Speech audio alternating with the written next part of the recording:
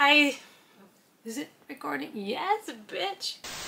Hi guys, I'm Gasha. Welcome to the channel and welcome as always to our coffee times to discuss books and horror. And today I'm here to give you 10 book recommendations if you love Saw.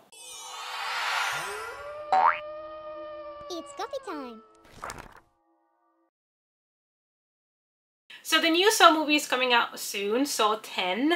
Yes, there's already 10 movies, and I have been rewatching the franchise in order to get ready for the new one and do a ranking and everything. Like, I am immersing myself in the franchise. And when I watched the first Saw movie, it had such a big impact. I think that movie managed to really get everyone because of how it was executed. If you've never seen it, do not get into any spoilers, go and watch it. And yeah, so I am here today to bring you 10 book recommendations if you, like me, love the Saw franchise, or if you don't watch movies, if you like books that are set in scenarios where people are trapped in places and they have to play games or go through traps in order to survive. Unlike the slasher movies of the 1980s or the exploitation horror films of the 1970s, the modern wave of torture film is mostly highly stylized violence with landscapes designed for and devoted to pure punishment. Later on, in 2004, we got Saw, which kicked off the mainstream US torture wave. We have other movies like The Collector,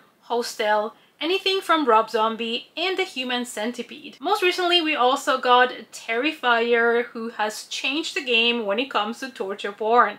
Even though in the recent years, things when it comes to torture porn horror have gone a little bit quieter, or movies that are very graphic and gory, we did get an amazing Evil Dead Rise, and like I said, we got the Terrifier movies, but now we're finally getting Saw 10, which promises to take us back to that time, and that promises to be something for fans of the original movies. And with that in mind, I decided that it would be fun to recommend you guys some books that have that kind of vibe. First, we have The Housemates by Ian Rob Wright, and this one has been described Saw meets Big Brother. What you're gonna get from this book is revenge and games, which are kind of the pillars in which the Saw franchise is based. It is 10 days, 12 competitors, and £2 million in cash as a reward. So Damien, one of the people trapped there, thinks this is going to be the perfect opportunity for him to actually,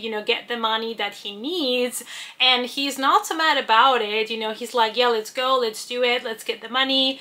But then he realizes that probably not everybody's gonna make it there out alive, and that is when he starts to question if it was actually worth it to go there. He is trapped in a house with 11 other strangers in a voice that is known to them as the landlord. And this voice is gonna tell the contestants what to do, and that is when Damien is going to realize that he's no longer competing for the money, he is competing to save his own life. And then there were None by Agatha Christie, and I decided to rekindle this classic.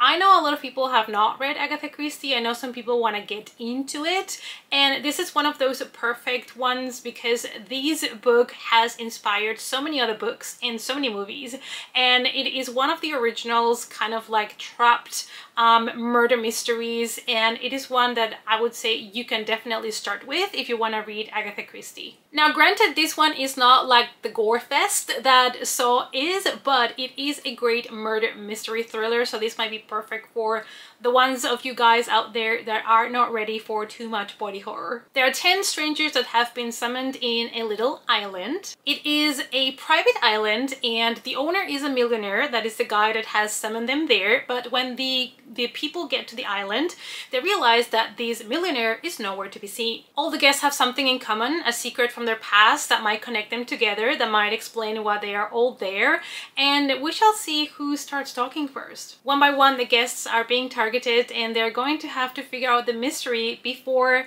there will be none. Eeny Meeny by M.J. Arledge, and this is another mystery thriller horror, so another one that is for those of you that don't want like a lot of body gore, that just want a murder mystery. Two people have been abducted. They have been locked in together and left alone with just one gun. So only one of them will make it out alive.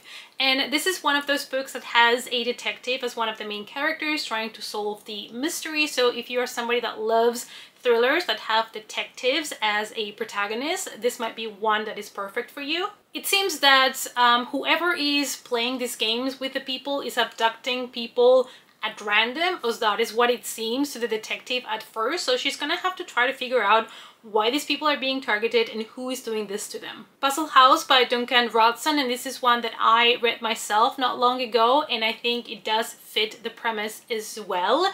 I thought for me it was a mix between Saw and National Treasure because all of the different puzzles that they had to solve in order to survive, and it does have kind of like the same premise. You have a group of strangers that have been summoned to a millionaire's house, and they have been promised that if they play the game and if they win, they will get the whole inheritance.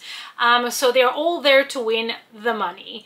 When they get there, and this is the house of a millionaire that has become a millionaire on the gaming industry. He designs puzzles, like high-tech puzzles, and every room that they go into is going to be a different puzzle. The thing is, as you know, almost like in the movie Cube, if you've seen it, probably in every room somebody's not gonna make it out alive. Somebody's gonna have to sacrifice. So this is kind of like the vibe that the book has, and I had such a good time because I love the movie Cube. I think it's fantastic. I would rewatch it anytime. Love it. So this one really did it for me, and if you're somebody that like me likes this kind of stuff, I think you will enjoy it. Then I'm gonna recommend you In the Dark by Richard Lehman. You know, guys, I love Richard Lehman. I love how disturbing he is. So if you are not ready for disturbing books, maybe this one is not gonna be for you. We have Jane. Jane is a young librarian that one day discovers an envelope, and that kind of triggers a game. So she goes from discovering one envelope with a little bit of money and an next clue. She finds a second envelope with more money than the first and another clue to play games. All these clues in the envelopes are signed by Master of Games, but this is not an ordinary game that Jane is playing. Basically, every time that she gets to the next envelope, this Master of Games is demanding more and more things from her. Things that are criminal, things that are, let's say, not morally acceptable. So she's gonna have to make decisions. And that is a big part of the Saw franchise. It's mostly people that have to make decisions. I'm not gonna tell you that they're fair, but you know, Jigsaw is just presenting them with the game and he's giving them a choice. Probably both options they have are horrible, but you're still given a choice. Then we have The Game by Derek Armstrong, and this is a thriller that has kind of a little bit of humor into it. This one is based on a reality TV show, and basically a killer is gonna prey on the contestants of this TV show. The TV show follows some strangers that are all locked in a haunted mansion. It is a live broadcast reality TV show in America that is very popular, and you have these strangers that are trapped there for 6 months, and yeah, you need to read it to figure out who makes it out alive. And I like that this one is based on a TV show because when things are live and being broadcasted, it adds kind of like an element of tension to it in a way, and it makes it maybe even more uncomfortable because these people know that they're being watched as they're doing all of these things.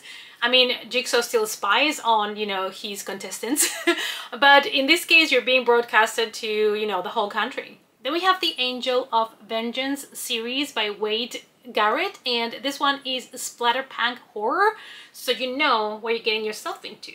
We are in a dim lighted cell, and a man awakens there, unsure what has happened to him or why he is there, but surrounding him in this cell are barbaric gadgets, elements, and he already kind of knows that this is not gonna be a fun game to play. The captor is Seth, and Seth is a man that has decided it is his life's purpose to, you know, judge people that have done horrible things. He thinks that the justice system has failed us, and there is a lot of criminals out there, rapists, people that have done horrible things that get not punished. So he has decided it is his job to seek them out, lock them, and punish them. So that's the Angel of Vengeance part. And if you like I said, splatter prank horror, this might be a series you want to check. The Escape Room by Megan Golding. I think the name already tells you what you can expect here, and obviously we're talking about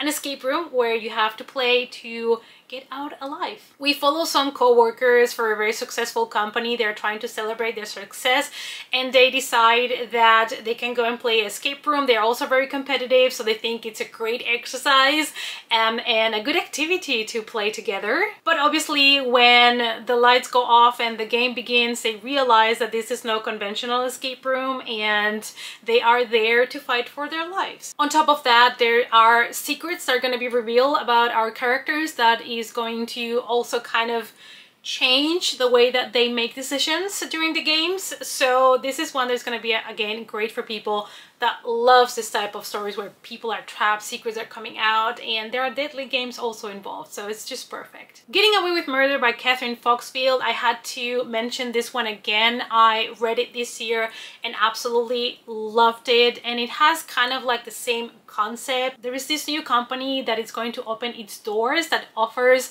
kind of very special escape rooms that are kind of designed for different types of people, and they have an AI that assigns the people to their rooms based on the things that they like. And it's a company that it's about to start. They're really excited. They still haven't tested the rooms, but then a couple of people that have a lot more in common than they anticipated are all summoned to test the rooms, but they didn't know that they were gonna end up fighting for their lives. So again, we have a group of strangers that have been summoned to a location thinking that they were going to see the new escape rooms and ended up just trapped inside of them and having to talk to each other to figure out how to get out of the rooms, but also revealing secrets that affect each other. It might also change, again, the way that they react to things, the way they make decisions to go through the rooms. I thought the rooms were excellent. They were really good described. You could really immerse yourself into the rooms. They were really original. I love them, and it was quite violent as well for being a YA, which I appreciated. And this is one that I devoured because it was just so much fun. And last we have Bad Games by Jeff Menapace, and participation in these games is not an option, it's a must. We have the Lambert family. They're going to a house on the lake to have a nice weekend getaway, you know, go to the lake, go fishing, barbecue, just spend some quality time together as a family. And you know how when these things start in horror, you know they're not gonna end up being the happy family that we all wanted. You know things are just gonna go south. Then we also have two brothers that are heading to the same location, and they have other kind of concept for fun in their heads. They want to kidnap, they want to torture, you know, they want to get people, they want to hunt people. It's like another kind of vibe what they're looking for that weekend, and they're all kind of gonna meet, and they're probably not gonna like each other. This is an intense psychological thriller, and another one that, this one might even be perfect for summer as well because of the location. So you might want to put that on your list for next summer if you're looking for things like this. But yeah, this was the last one that I have for you guys in the list. Alright you guys, so I hope that you enjoyed the list. Let me know down below if you love Saw, the franchise in general, which one was your favorite part, which other books do you feel like fit the same concept that the Saw movies have. So let's talk about it in the comments down below. Thank you guys as always so much for watching, and I hope to see you all in the next coffee time. Bye!